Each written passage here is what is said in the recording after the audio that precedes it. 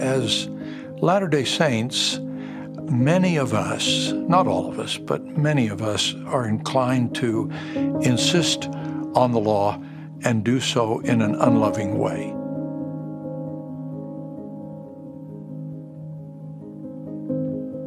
I receive many letters from people who are devastated at the choices being made by someone in their family. And they say, what are we to do? And the first thing I always suggest is keep loving them. In the end, that is something you can always do.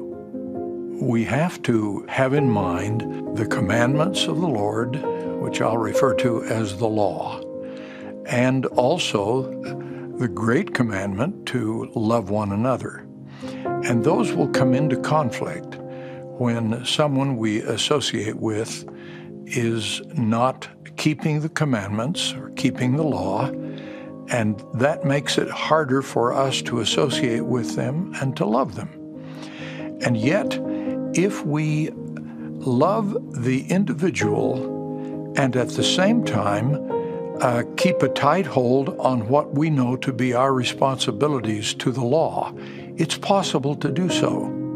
We benefit by having people among us from different backgrounds, and the challenge of having people among us who bring a different point of view, a different background, different ways of thinking, different values to some extent, it's great, and it's a personal benefit for our progress. We should not start off our interaction with people who are making different choices than we desire by arguing about their choices. It's better for us to start off talking about where are you coming from? What are your basic values? What do you want to accomplish? And then in that context, we can explain that we're concerned about the Lord's commandments because what's important to us is to stay on the path to eternal life. We're given commandments. When we obey those commandments, we're obedient. The consequence of being obedient to commandments is to put ourselves in harmony with the eternal law that permits us to grow and progress toward eternal life.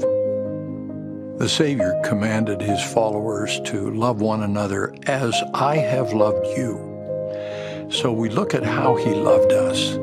He sacrificed himself for us. He was concerned always with the individual. He had a wonderful outreach for people. I think those are all indicators of how we can love one another like he loved us.